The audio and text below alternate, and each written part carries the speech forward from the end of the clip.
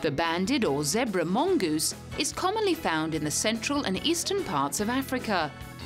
Their striped bodies blend in with their environment, which protects them from their biggest enemies, birds of prey. They're very social animals and often go hunting for mice, insects and other small animals in groups of 30 or more. To stay in contact with each other, they use a wide variety of sounds. When babies are born, they hardly weigh anything, but grow very quickly to adult size within 6 months. Their favourite food is worms, along with insects, centipedes, lizards, frogs and sometimes mice. They dig up their food with their strong claws. And sometimes they also eat roots and fruit. But one of their favourite snacks is a bird's egg. Christian Matschei, who helps take care of the mongooses at Friedrichsfelde Zoo, now takes care of 6 adult animals, 3 females and 3 males. Christian says that because of the social structure in mongoose groups, it's nearly impossible to tell if the babies come from 1, 2 or 3 adults and who the fathers are.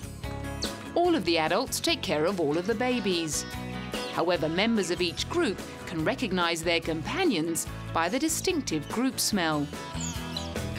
On hot days, the mongoose is only active during the morning and evening. In the wild, they have a close relationship with baboons and are often found in their company. The chain of command within the members of the group is based on age, size and confidence. We are very proud of the fact that we have had zebra mongooses since last December. We built the pen extra for them, and then we were very surprised to see 5 new babies soon after. No one knew it was coming. The females are a bit fatter, and we never thought they were pregnant. After a pregnancy period of only 2 months, 5 young were born.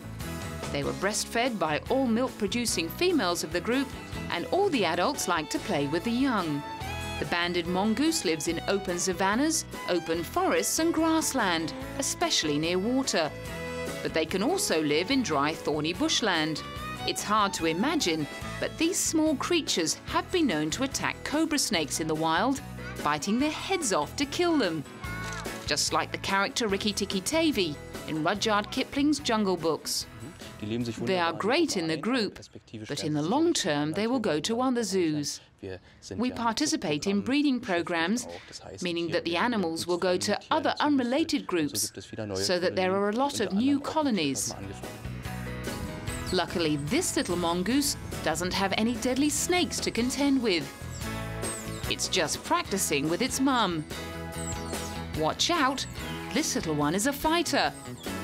It needs to be because the zebra mongoose is a threatened species, and living in zoos helps prevent them from becoming extinct.